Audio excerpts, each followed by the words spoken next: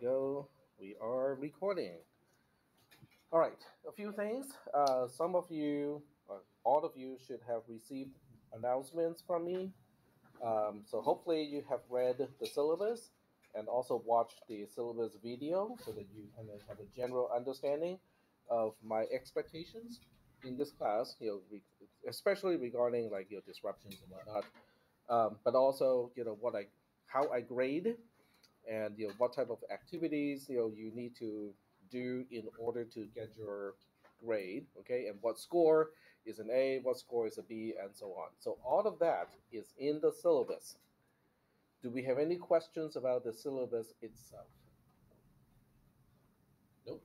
Okay. All right.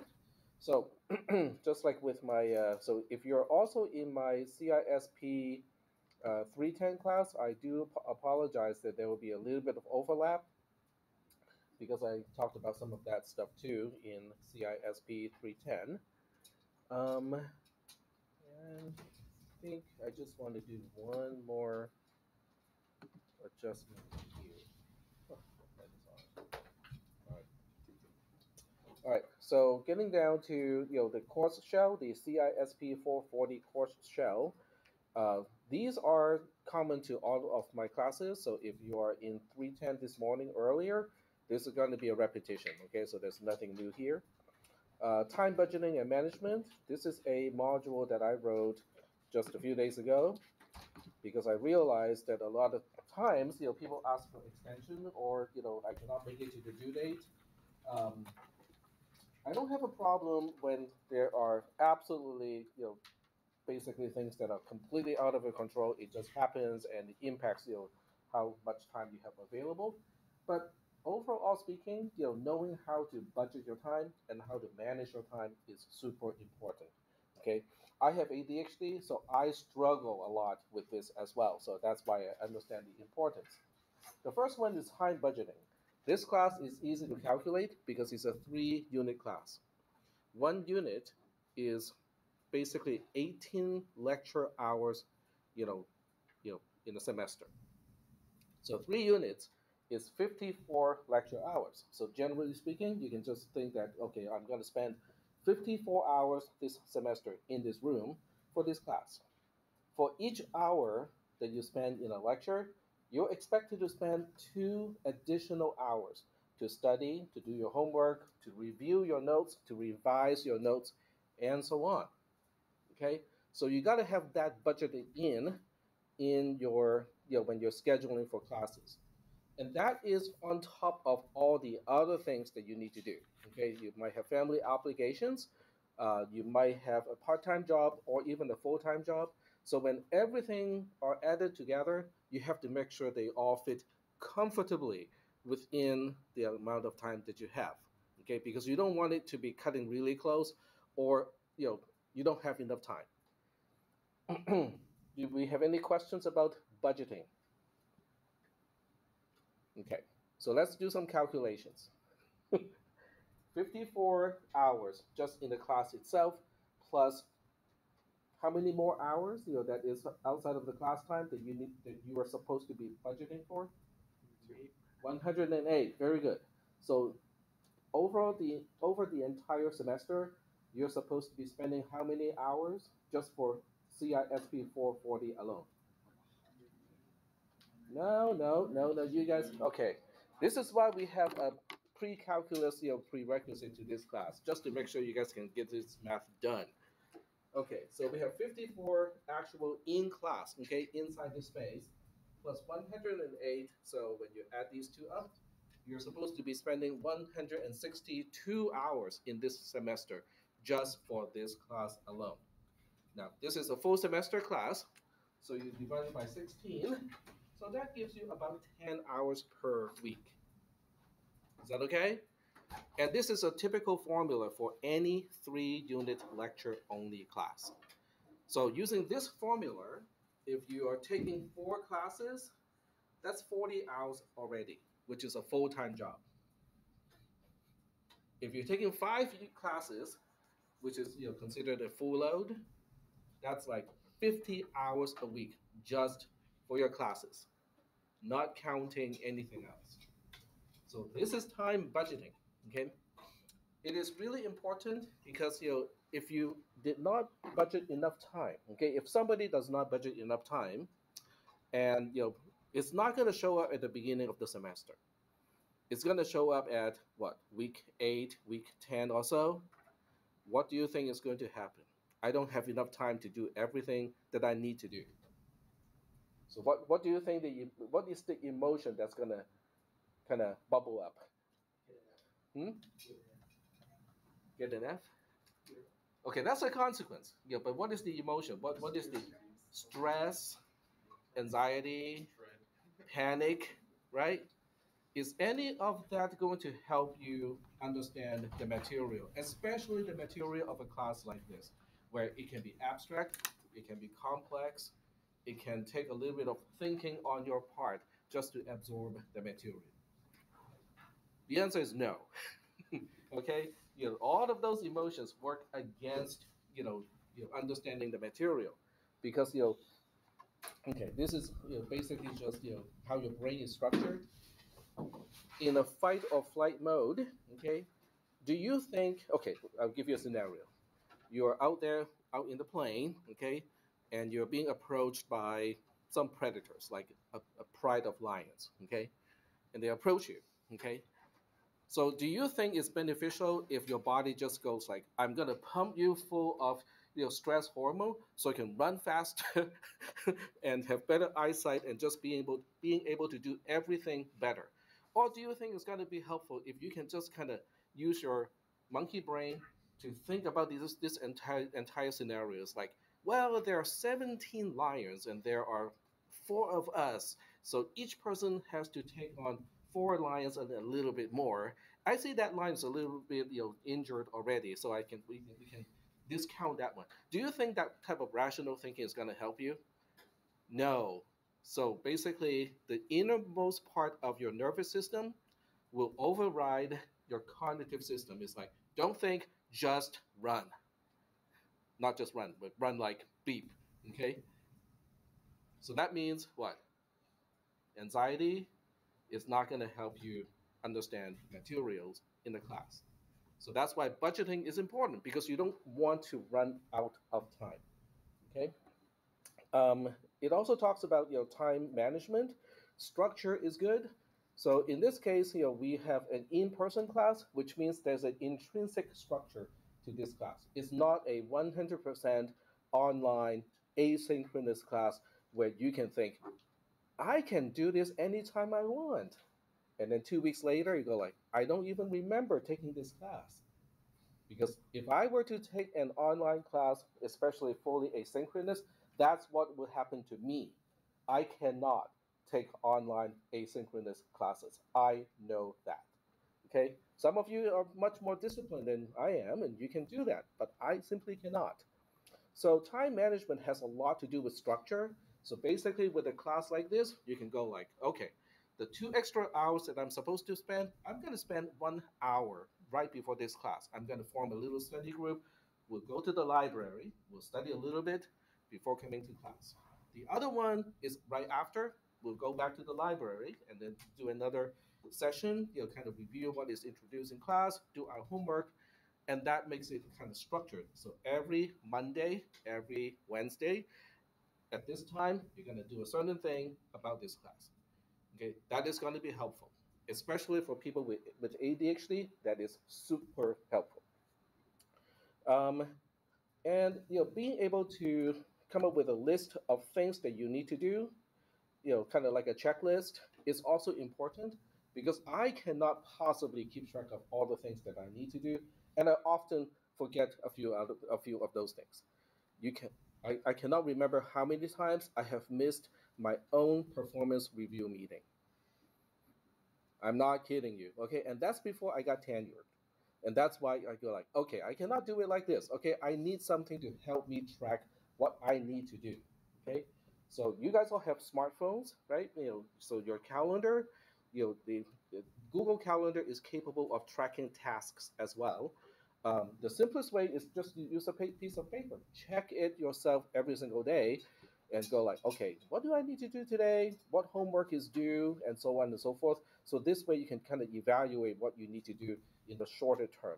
So we have, okay, let me go back to this part here. This is logistics. This is strategic, and this part here is technical. You need all three in order to be successful, in the college.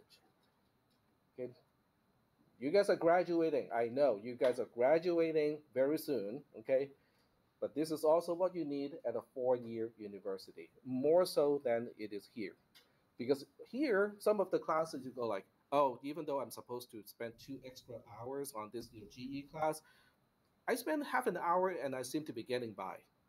Okay, I can almost guarantee you that this 440 is not one of those classes, and this is the baby version of the other classes, the upper division classes at a 4-year university.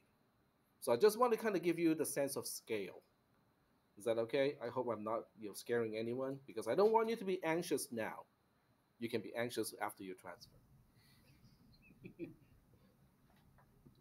Are we good so far? How many of you are thinking, maybe I should think about this, maybe I should worry about this? Well, I can tell you, if you're comfortable in my classes, you probably are doing okay, even at a 4-year university. That is from experience. All right, so that's basically what this module is. I wrote it, just a few days ago because I thought, maybe it's going to be helpful to some people. This one, I'm not going to go in. It talks about how to take notes. By the time you get to this class, I'm fairly sure that the majority of people of this class already know, why you need to take notes and how to take notes. Okay, so I'm not going to focus too much on that one. This one is about how to understand something that is really complex. Okay, so I'm just going to get in to give you an idea of what it looks like. An example of how to understand something, and actually I should say something really complex. I basically want to go through the same experience that you guys are going through taking my classes, but I cannot use discrete structure or discrete math as an example because I know that stuff already. I'm not exercising my mind the same way that you would in this class. So I chose quantum computing because I had absolutely no exposure to quantum computing or the physics or the math that is needed to understand quantum computing. So that would give me a step up, which is about the same, probably more than the step up that you guys have to go through when you're taking this class. So that it forced me to go through the whole process of learning something that is new to me, that is challenging to me, something that I cannot just go like, oh yeah, I can just read this and pick it up. No, not even close. Okay, so the way you can read this document, if you so choose to, is not to read the rest of it and read just the boxes, because the rest of it actually talk about quantum computing and all the math involved in quantum computing. So if you're not interested in quantum computing, you don't have to read that portion, but you might want to just read the boxes, because the boxes talk about the approach that I took to understand the material in quantum computing, but without referencing anything that is technically in quantum computing. It is all about the technique. Okay, so it might be helpful to some people. You don't have to read this. This is definitely optional reading. So let's go back to the other modules. Starting this semester, I'm starting to move all my material, which are OER to begin with, to GitHub. So what that means is if you want to download a version of the material that I have prepared and do whatever you want with it, you can.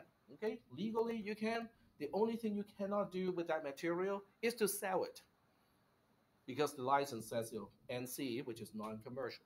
So as long as it is non-commercial, you can download this material and do whatever you want with it. So can someone give me some idea of what you might want to do with that note for this class? Yes. I've already gone back and used the notes from 310 because I couldn't remember, what was it? Oh, it was like the flags in the computer. Yep. Which one is for unsigned comparison? Which one's for signed comparison? Mm-hmm. And I was building a computer in Minecraft, so I wanted to know. I couldn't remember which one was which, so I've already gone back and used it. Okay, cool.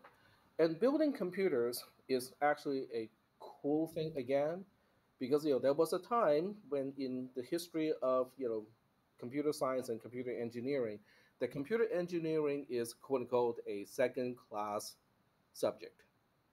It's not that anymore. So what changed that?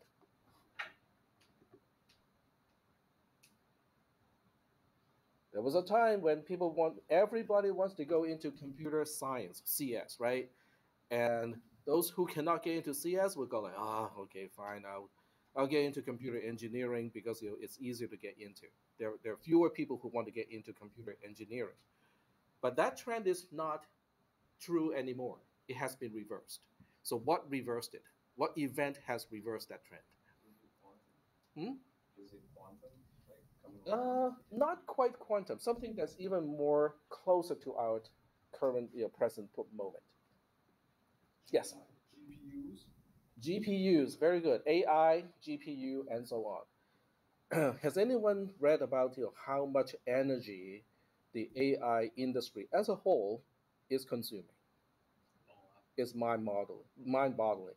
Okay, you can look it up. Okay, I'm not gonna look it up, but you can look it up. Okay, what is the shortages in the AI industry? GPU, the chip itself, and energy. It's not about do I have enough money to pay for the electrical bill?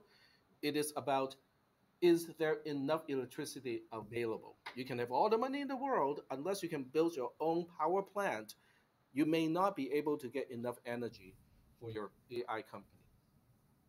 Those two are physical limitations, and then on top, obviously, we need people, to work on those projects and so on. The amount of human input in the AI industry is also mind-boggling. You go like, but that's not that. It doesn't make sense because it's artificial intelligence, right? It just come out of nowhere. This intelligence just pop up from nowhere. Where is this AI coming from? You go to ChatGPT and it seems so intelligent. Where is it coming from? People. Yes.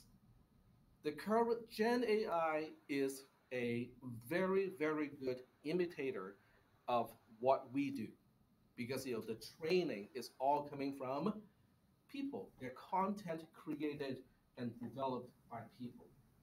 So in order for AI not to become AS, artificial stupidity, what needs to happen? It needs to be trained, okay, but what material do you use to train AI? You have to filter it. It has to be filtered. Because otherwise it would just learn everything, including all the stuff that it would not be useful. It will learn those too. So it actually takes a lot of human power, a lot of actual human labor, in order to filter what material should we use to train AI. They don't talk about this. Some of that it is expensive as well. So that's why some of those is done offshore, not in the United States, because it's less expensive somewhere else. All right. Um, this one here is about the Myers-Briggs Type Indicator Personality Assessment. It is helpful because I think it is always helpful to gain a better understanding of yourself. To be practical, one of the things that you can probably determine out of your MBTI personality assessment is what is the best strategy for you to study. Some people like to study with other people. In fact, they want to study with other people. Being able to be studying in a group energizes these people. I'm not one of those people. Okay, when I'm around people who want to talk a lot, I cannot hear my own thoughts, and that's a problem. So I cannot study with other people. So this, the MBTI personality assessment or any type of personality assessment can actually help you to derive the best strategy for you to study and to succeed in college. And everybody is a little different, so what works for me may not work for you, and vice versa. Okay, so this is something that is actually, most people think it is not useful, not practical. I think it is actually very practical and useful. All right, so there's that. And then now we move on to the syllabus, and there's a shared folder of all the important stuff. This class has multiple prerequisite and one co-requisite. Math 370 or 372 or pre-calc is the mathematics prerequisite to this class. And then there's a co-requisite of CISP 430, which means you should be taking 430 in the same semester or you have taken 430 already. I understand that FLC and I think Sac City they do not have the same requirement, but because this is an ARC class, we are playing by the ARC rules. Okay. All right. So um, if you have at least one of these two homework, quote unquote, homework assignments, getting a 0 out of 1 or a dash out of 1, then you need to work on it. Okay. You probably need to sign up and show me that you're enrolled in the CISP 430 section. It doesn't have to be ARC. It can be at Folsom Lake. It can be at any one of the 4 colleges, or even out of the district. Okay, if you find a college out of the district, they're offering data structure, and you can get into that class. You can file a co-requisite requirement challenge petition, and I can sign it off and go like, "Yep, it's really the same class. You're taking in the same semester. We're good." Okay. So if you're not getting 1 and 1 in these two quote unquote assignments, you need to do something no later than Wednesday. Okay, the description, what you need to do is in the homework assignments themselves. All right, so we are now going to work on actual material.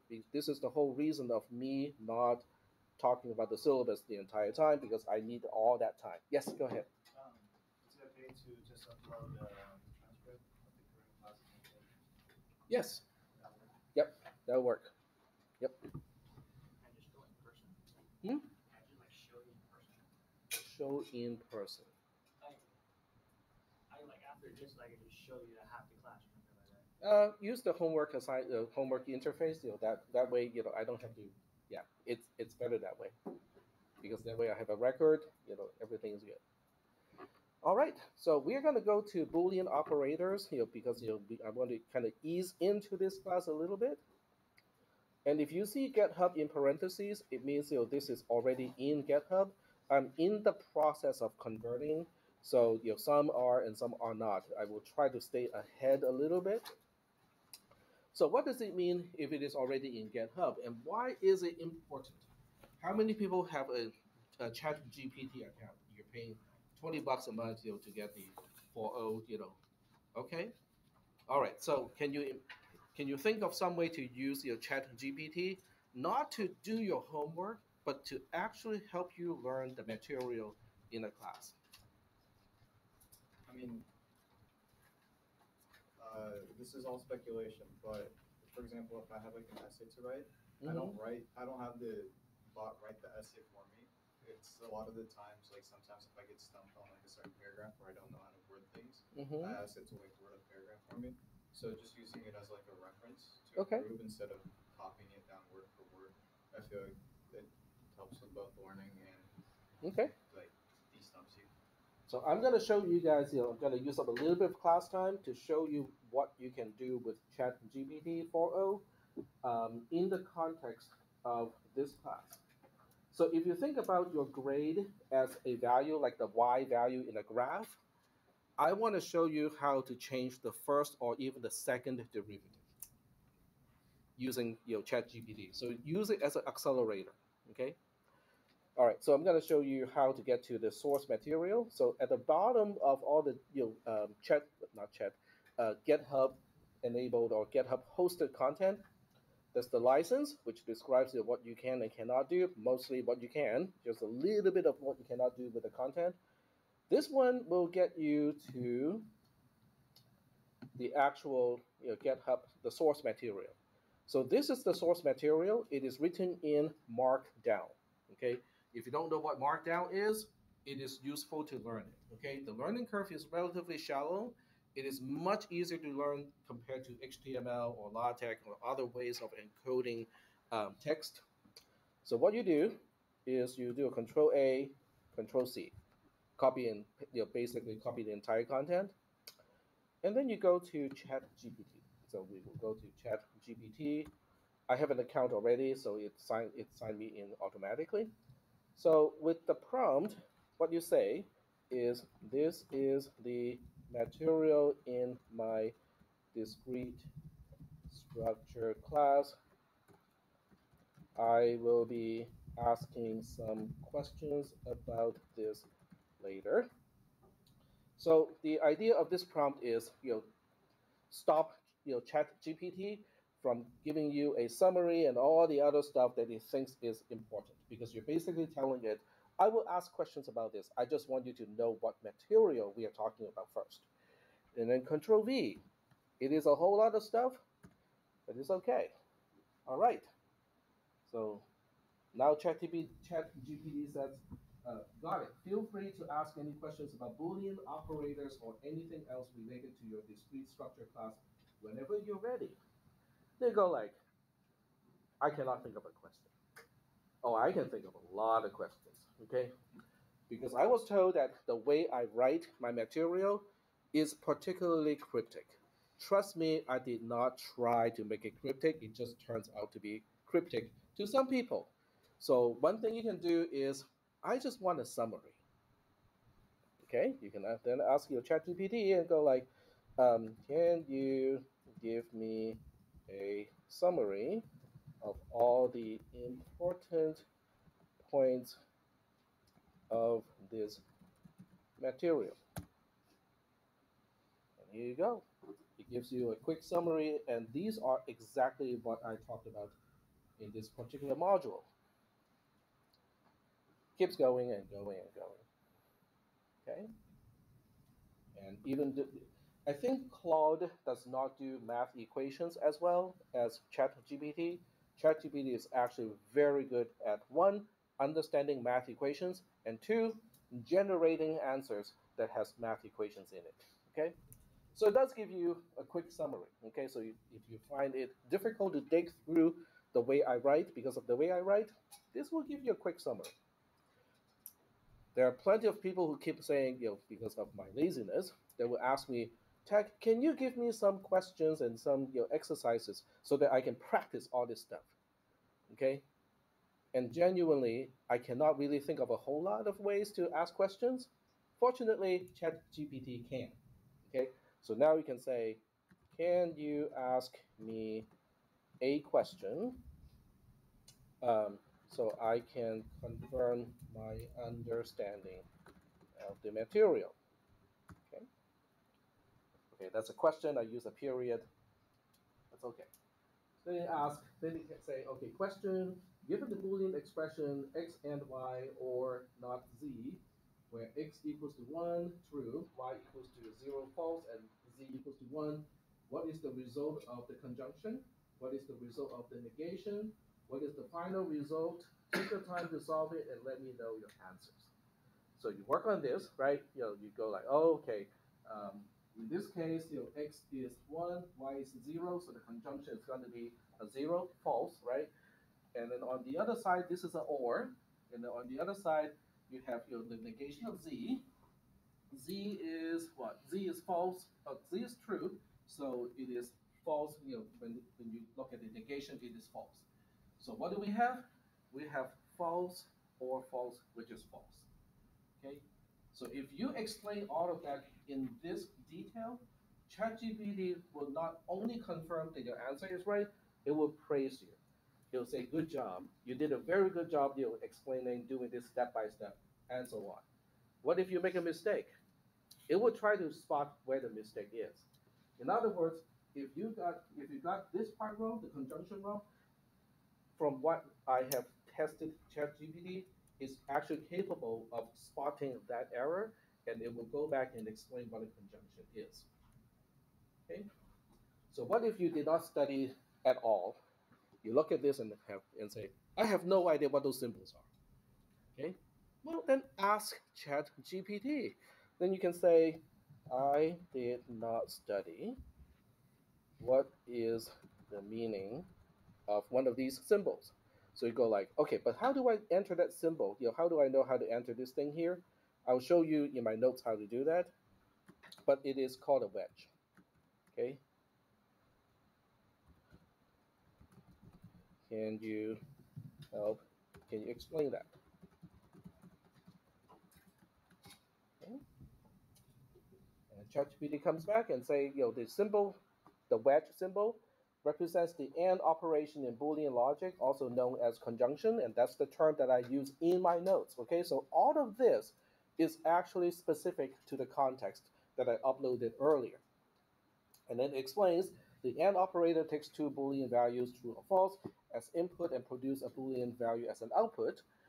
The result of x and y is true only if, and it should have said if and only if, both x and y are true. Otherwise, the result is false, and it gives you the truth table, which is also in my notes too. Okay, so are you guys starting to see how ChatGPT combined with the OER nature of my content can be very helpful when you're studying? Are you good? All right. So this is good for studying. It is not going to be directly helpful in your exams because exam 1, exam 2, and the final exam, they're all in person, on paper, no electronics. So in that sense, ChatGPT is not going to be able to help you. But when you're trying to understand the material, I think it is a tremendous help. 4.0 is significantly better compared to 3.5 when it comes to logic. So, it is quite a advancement, in that sense. It takes files too. Yep, it will take a file. You can give it a link. You can say, follow this link and read that material, so you don't have to copy and paste. Okay. All right. So you can interact with the content.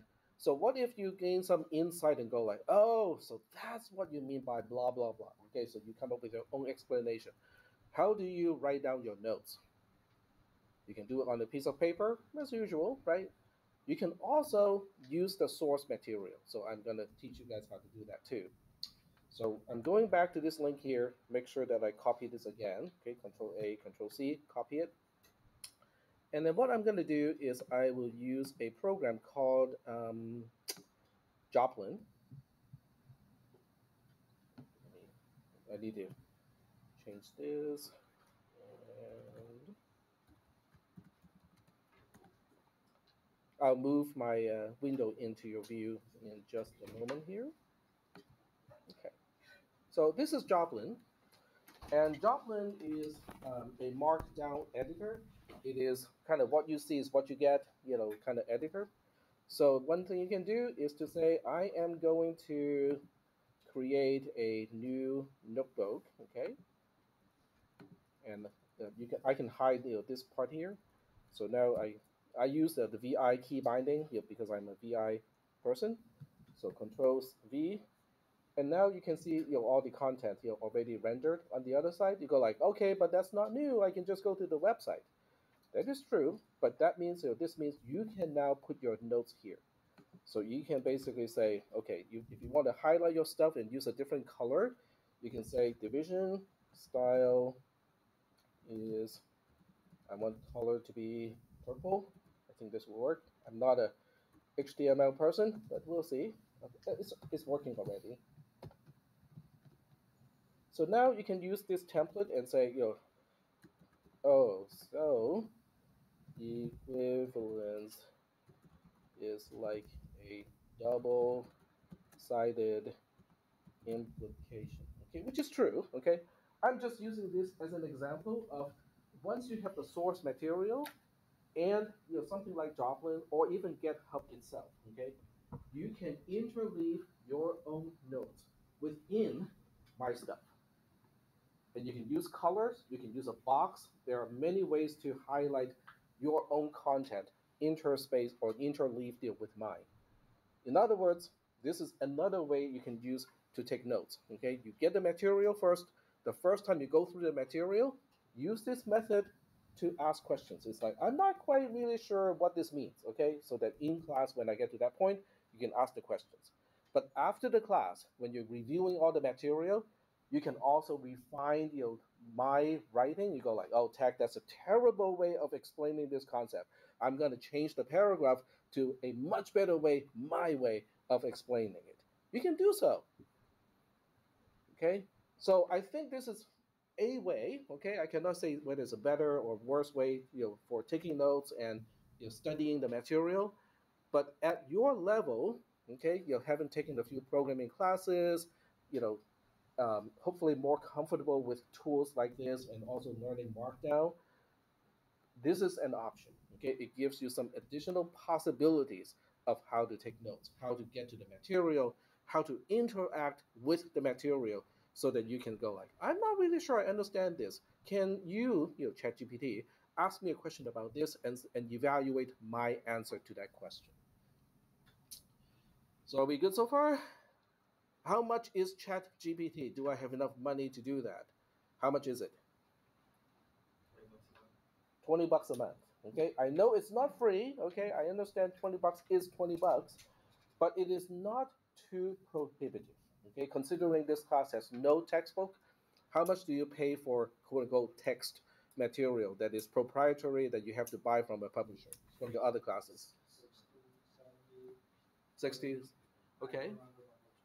Most expensive ones like around 90. Okay. So this one, if you subscribe it for 4 months, that's $80. So that's not out of line, I think, from what you normally have to spend in terms of your textbook material. All right. So do we have any questions about all this stuff? None of this is actually the class material that I want to talk about today, but I want to kind of introduce all of these available ways for you to interact with the material. Any questions? Okay, so I hope you guys see the possibility of kind of learning in a different way for this class, because the material is available in this particular format. All right, so what I'll do now is I will go back and actually explain the Boolean operators. So this is going to go really fast because most of the operators you know already. There are only two operators that are new, so we'll go over those two more slowly. But everything else is like, we'll kind of quickly kind of blaze through that material. The first one is conjunction. And by the way, if you hover over a heading, it gives you a little link symbol. So that means if you right click and you say copy link, you can link to a specific section of this material, which makes it a little bit easier to organize your own material. Because if you just say, I want to refer back to text, paragraph, but only one particular section, this gives you a way to refer back to just one section. So you don't have to read the entire thing to find that one section. All right, so this is conjunction, which is what we normally know as A-N-D, and this is the truth table. So the way you read the truth table is every row is telling you, in this case, if x is false, y is false, then x and y is false.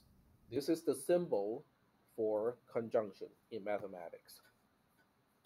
So do we have any questions about the truth table? How to read it? Nope. Okay. So if you're one of those people who say, okay, I want to learn how to enter the mathematical symbol, just like in my notes here, this is easy.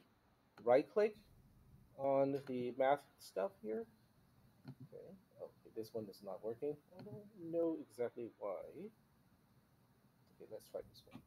Yep. So right click on the equation, go to show math as, and then use tech command. So this will tell you exactly how to enter x and then the inverted v symbol y.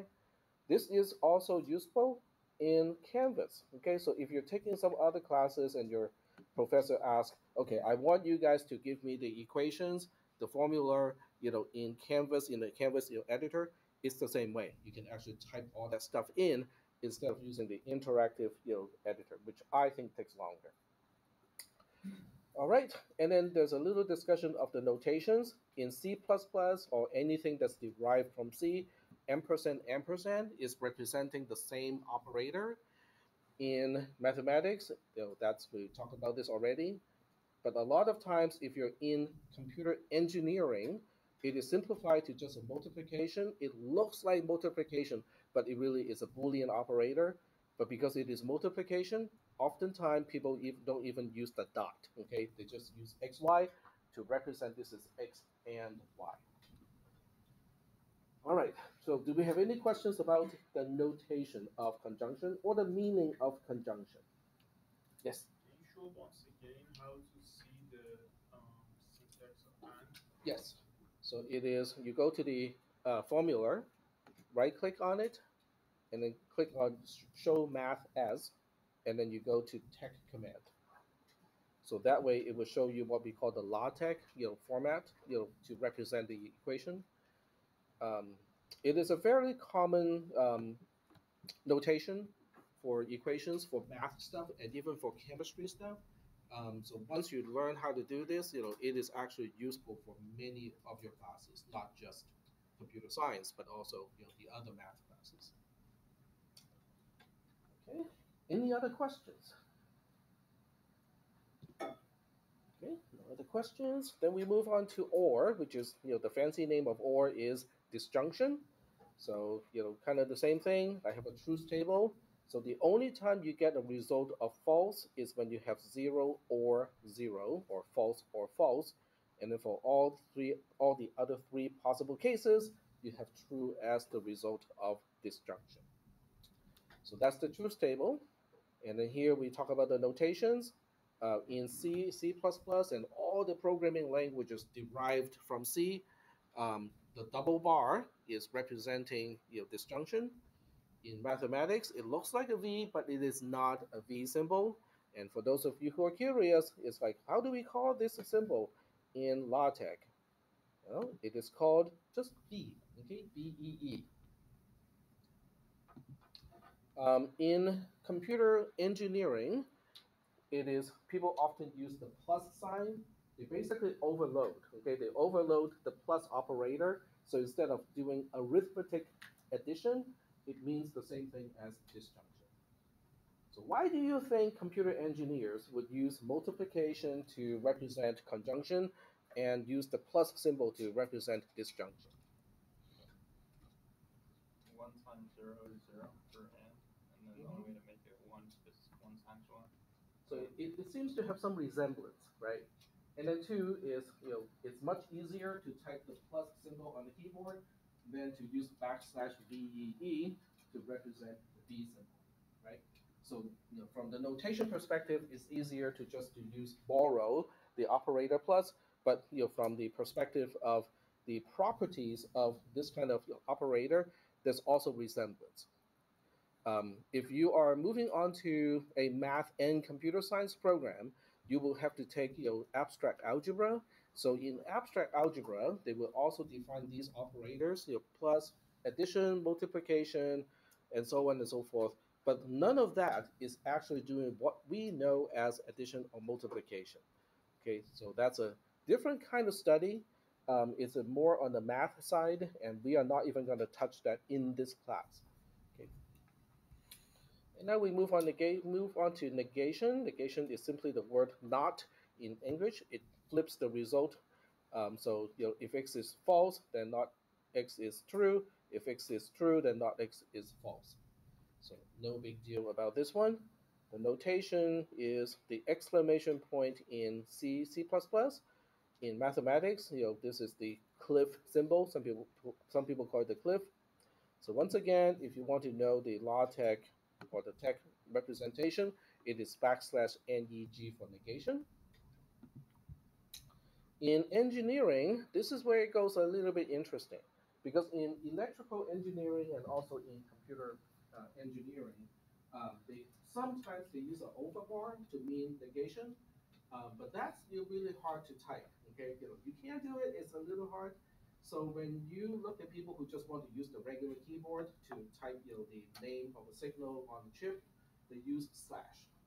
So when you see a symbol on a chip description, if it's a slash, it often means the negation of whatever it is. All right. So are we good so far with all the material? Yes. It's a mix. So by the time we get to parts where you have to use the notation, I use xy to mean x and y, x plus y to mean x or y. But instead of using a slash, which can be confused with division, or overbar, which is really difficult to type, I just use exclamation point to mean negation. So we'll get to that part where I will tell you guys what notation I prefer you guys to use. All right, but at this point, all you need is to find out, what symbols are equivalent, right? All right, so I'm going to pause a little bit to see if there are any questions about the three logical operators that are defined in C and C++ and all the other programming languages that we know of. Do we have any questions about those three operators? Okay, very good. We can move on then. Oh, there was a question? Okay. I will ask you if I forgot. So now we move on to some kind of awkward operators. NAND is, I just throw NAND in here just for fun, okay? So NAND is basically, okay, so if the up arrow is the NAND operator, X NAND Y is really just the negation of X and Y. NAND, the first N, stands for negated. In other words, NAND is really just a quick way to say negated AND. Is that part okay? So you ask, why do we even bother to talk about NAND? Okay, it is not one of those operators that we learned from CISP 360 or 400 or 430. It is not. It's not equivalent to a word that we normally use in English. So why bother with this operator? Well, because it's a universal operator. Using just NAND itself, and you can nest it in different ways. I can give you the normal negation. I can give you the normal conjunction, and I can give you the normal disjunction or. And all just using different ways of connecting, or structuring the NAND expression. You guys go like, I don't believe that. That is just a whole lot of hocus pocus, right? Well, you can do it yourself, okay? So I claim, this is my claim, I claim that X and Y can be expressed as X NAND Y, the whole thing NAND, X NAND Y. You guys go like, wow, Tech, you can claim whatever you want. No, I cannot claim whatever I want. There are ways for you to say, Tech, I checked this and you're wrong, or you're right. So how do you check it? A truth table, very good. So you can make a truth table just to evaluate this. So make a truth table. You have x and y as independent variables, and then you evaluate x and y, which is easy because I got it done already. And then you have another column just to evaluate x NAND y, NAND x NAND y. And then you go like, but we are not familiar with the concept of NAND, so what are we going to do about that? Well, convert it into the negation of an AND. Every time you see the up arrow, convert it into the negation of the AND between the two sides of whatever you're NANDing. Is that okay? What does it look like? It's not going to be very nice, good looking. Okay, this is going to look ugly. But just because it's ugly does not mean it's not doable. So I would say that you should probably do it at least once, okay? So I'm claiming that we have x NAND y. Okay, I'm using NAND here because this is just a text editor. I cannot use the up arrow. So no NAND x NAND y. Okay, so it is equivalent to what? Let's convert everything into x and y, okay? So now what do I put on one side? Well, x NAND y itself, right? So this is an x and y negated, and same thing on the other side. Copy and paste. Are we good so far? So now what you do, okay, this is a good exercise for you guys to do, is to come up with a truth table with that really long expression that you know how to evaluate already, this particular one. So the result of this should be the same as regular AND. And that is something that you can verify. Are we good so far? All right, so I'm hoping at least a few people are jotting down, okay, I should try this myself with a truth table.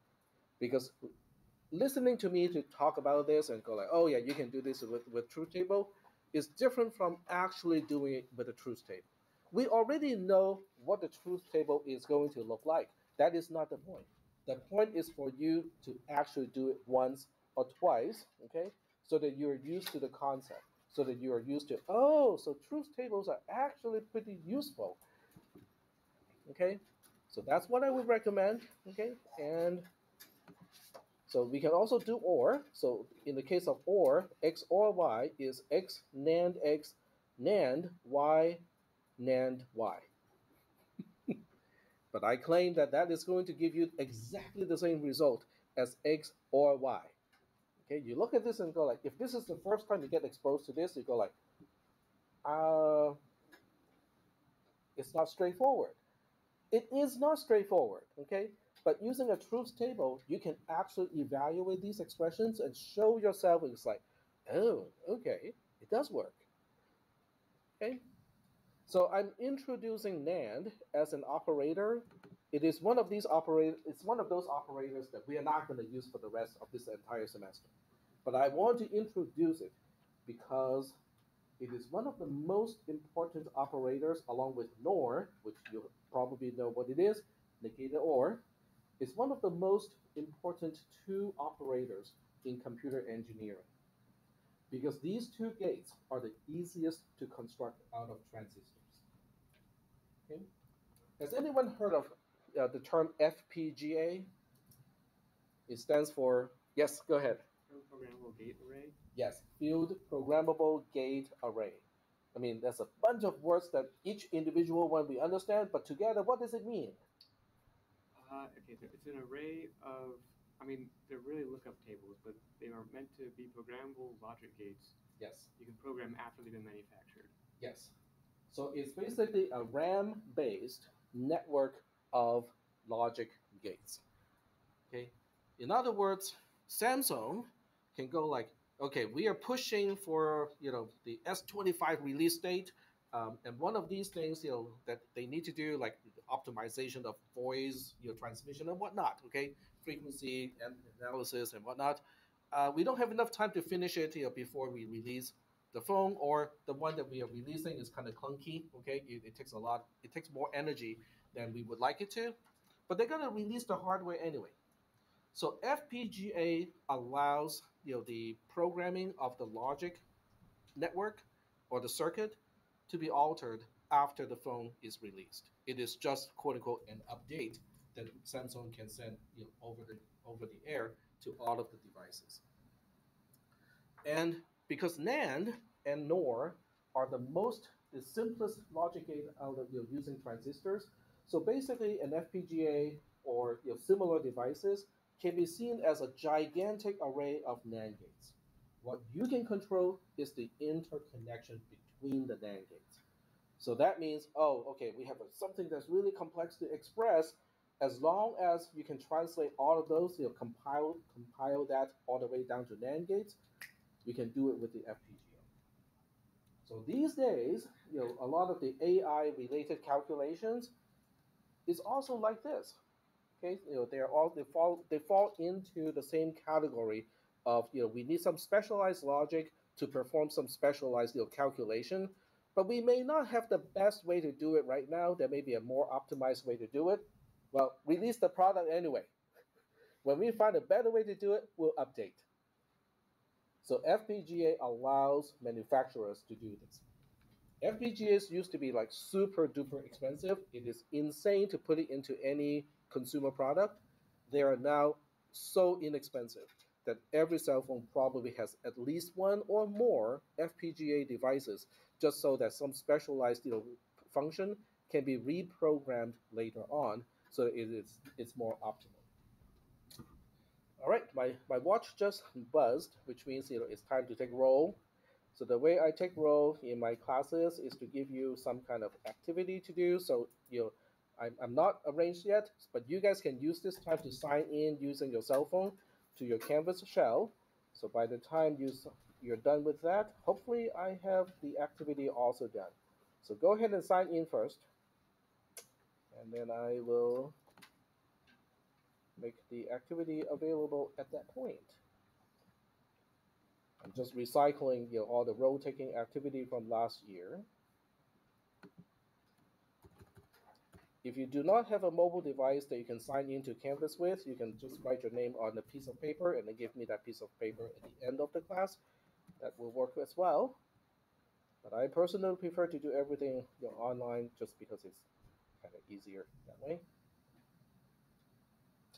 All right. So let me give you guys up to 15 minutes to do it. So we'll say, okay, let me see if I can just specify the time and see if it knows, that it's going to be today. Oh, no. I hate Canvas with a passion. It is so stupid.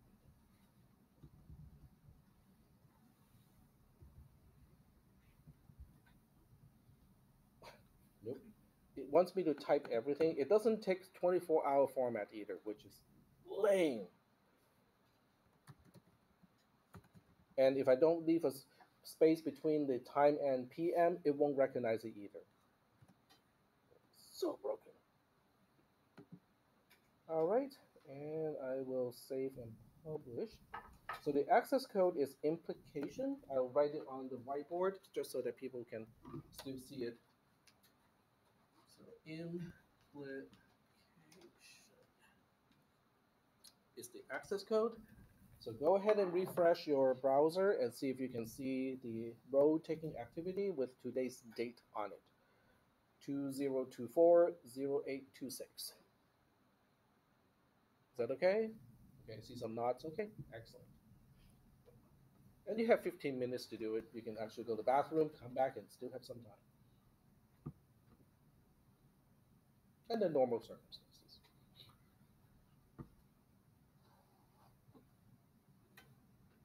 So I'm gonna wait until most people confirm that they have done it. Okay, some of you are putting your phone away, so I know you're done.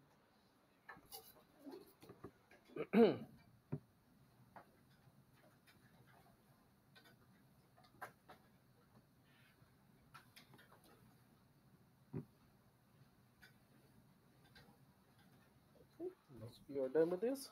All right. So I'm going to go back to the notes here and continue with the next operator.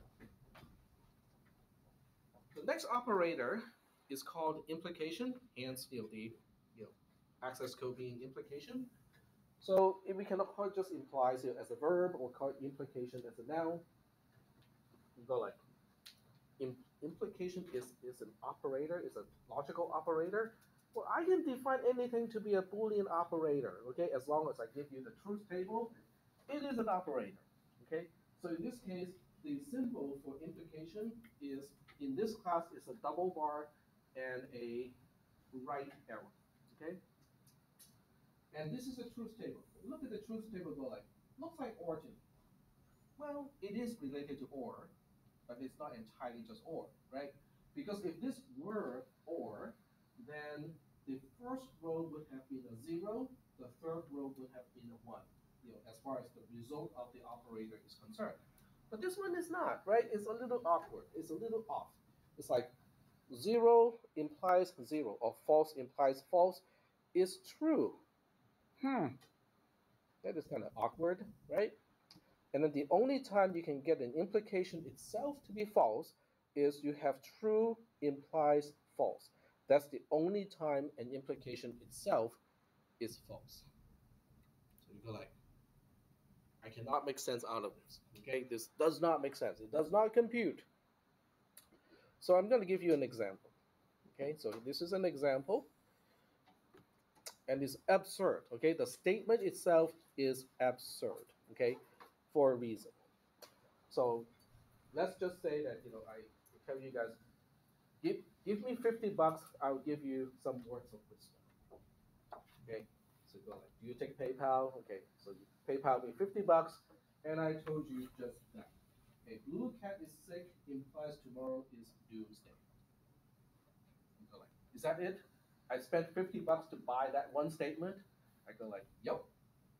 Those $50 is now in my pocket. They go like, I want my money back.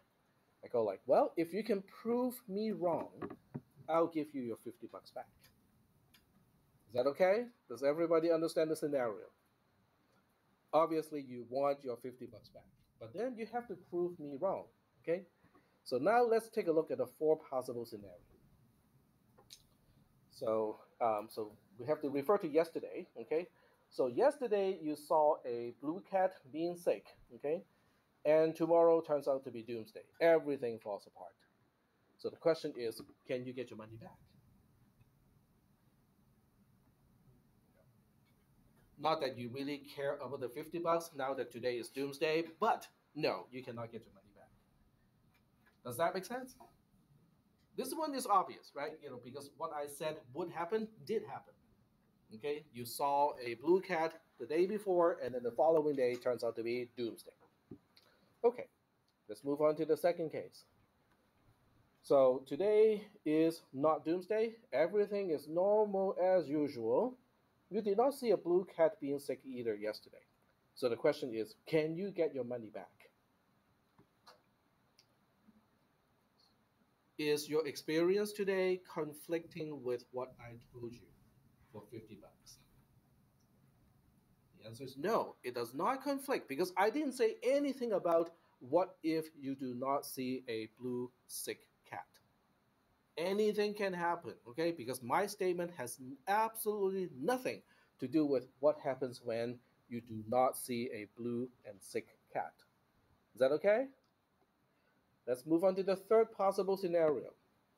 Yesterday, you did not see a sick and blue cat, but today somehow is doomsday. Can you get your money back? The answer is no, because just like what I said earlier, my statement does not say anything about what if you do not see a blue and sick cat. So anything can happen. Today can be doomsday, may not be doomsday, maybe half doomsday, doesn't matter. You cannot get your money back. So the only time you can get your money back, which is basically saying what I told you is false, is the last case. You saw a cat yesterday, a blue cat that is sick. You saw that yesterday, and today everything is normal. Okay? Then you can get your money back. But because today is just a normal day, you can also take that $50 and go to Starbucks and go like, I'm just gonna spend a few bucks on Starbucks coffee or cha or whatever. Does that make sense? Okay? So the important part of this is the implication. The statement that I gave you right here, a blue cat is sick implies tomorrow is doomsday, is by itself a statement. It's by itself can be true or false. That is the most important part of this entire discussion. Is implication itself gives you a boolean value. The implication itself can be true, it can also be false. Are we okay with that?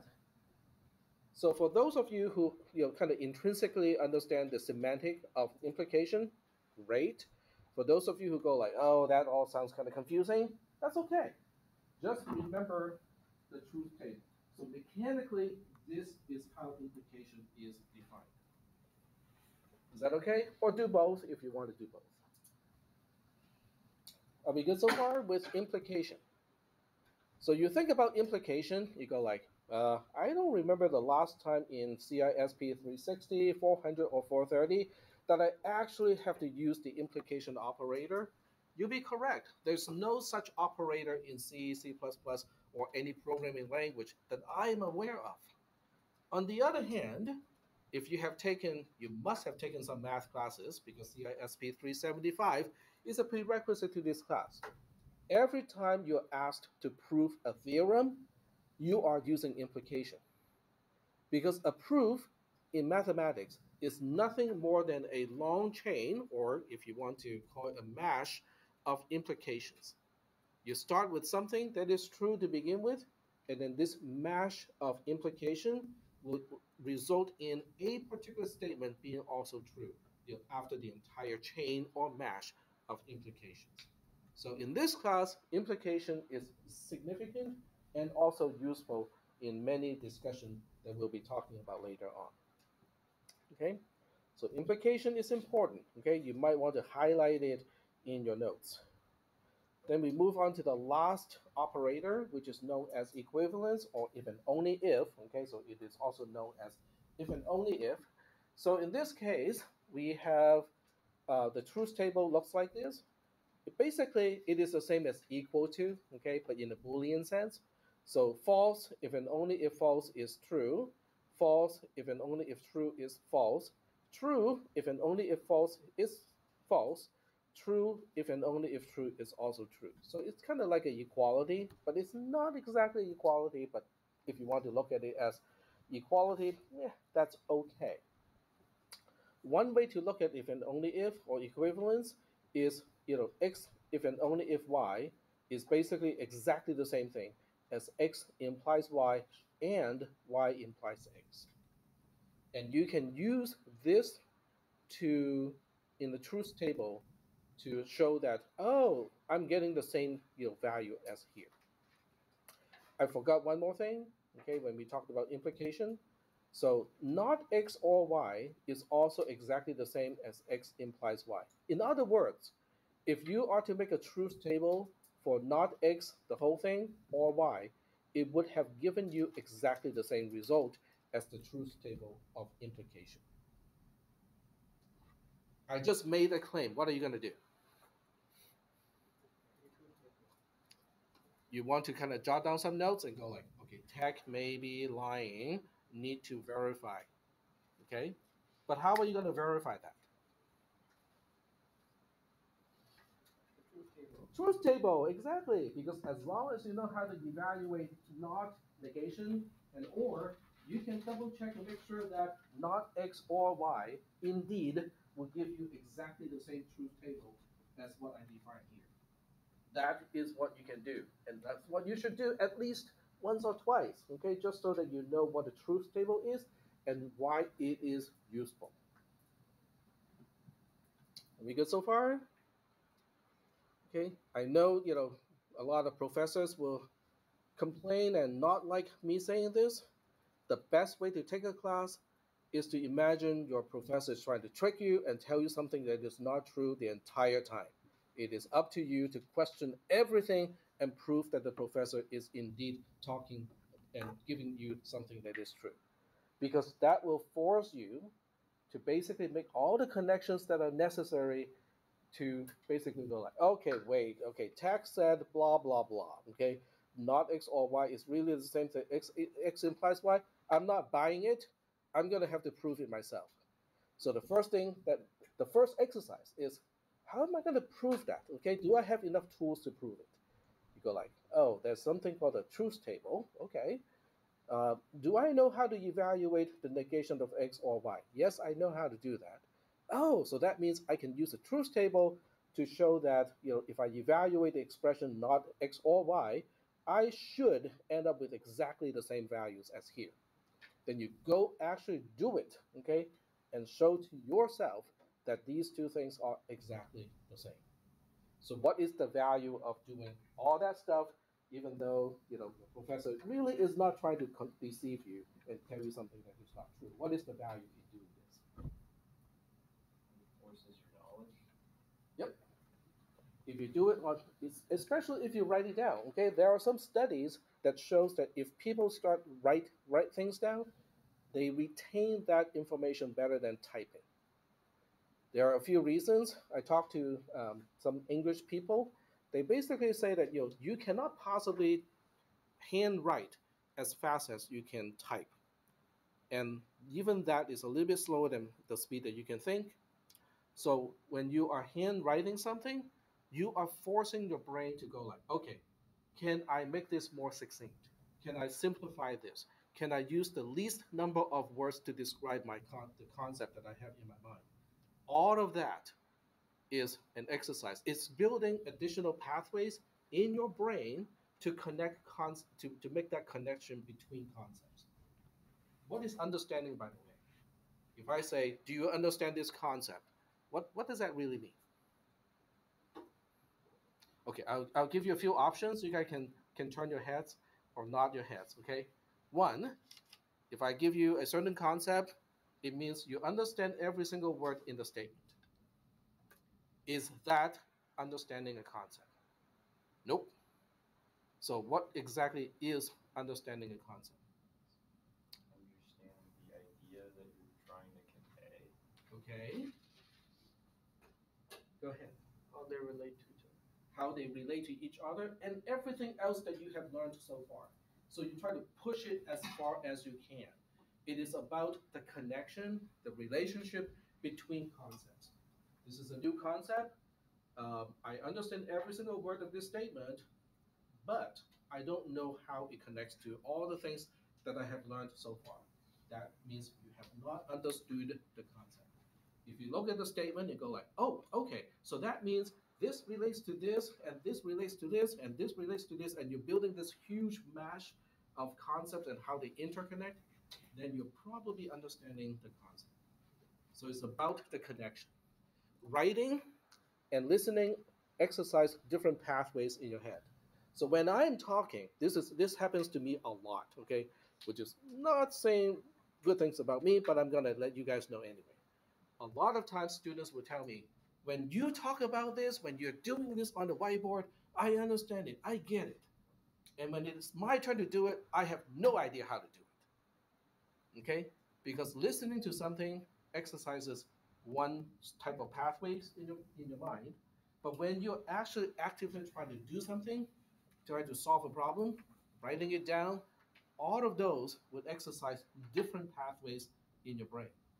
And more pathways means you have more connections between the concepts, which also means when it's time to apply the concepts, it's easier for your brain to retrieve. Oh, so I'm reminded of this thing here. What else is related? Your mind goes like, oh, okay, all of these things here, and then it expands and expands and expands. So that's why it is important to take notes because it's forcing your mind, your brain, to establish these pathways. Not related to the main content of this class, there is a book or website that talks about how taking notes is like having a second brain. It's called Building a Second Brain. It's about note taking using modern high technology. So they made a whole website and make a lot of money. They sell the books, they have courses and whatnot. But the bottom line has to do with taking notes. Your mind cannot possibly remember and maintain everything that you need to access. So your notes is basically your peripheral brain so that you can go to your notes and go like, okay, I can't quite remember what that thing, how that thing is defined. You flip through your notes and then you can remember that. All the tests, all the exams in this class are open book and open notes. So first of all, I know people like to evaluate and judge things. So is it a good thing or a bad thing? It's neither a good thing nor a bad thing. Okay? I'm simply telling you that it is open book and open notes. So what do you do with that piece of information? Take good notes. It also means one thing, because I have been asked by many people right before the exam and say, Tag, can you give us a study guide for this exam? I go like, I cannot possibly give you a study guide because the study guide is something that you need to create. Well, I only got like 24 hours. I cannot possibly make the study guide in 24 hours because you should be making your study guide all along. Okay, taking notes is the first step. And then when you condense your notes into something, it's like, okay, I don't need all of these words. I don't need all of tax word around. This is my way of organizing all the information. Okay, that is you maintaining and making your study guide the entire time. So keep that in mind, okay? Because you are allowed to bring anything you want. That is as long as it's either handwritten or printed prior to the exam. So you can go to the internet, you can ask your chat GPT, you can have all kinds of material that you can research. Okay. The question is what is the best way to look up that information? Now, I cannot answer that question for you. Some people are more graphical, they like mind maps, right? Some people are more text oriented, they just need the equations and just kind of maybe draw a few arrows between the equations. Some people are more word oriented. They need words to explain those things. So they would jot down short sentences. Whatever works for you, is how you want to prepare your own study guide.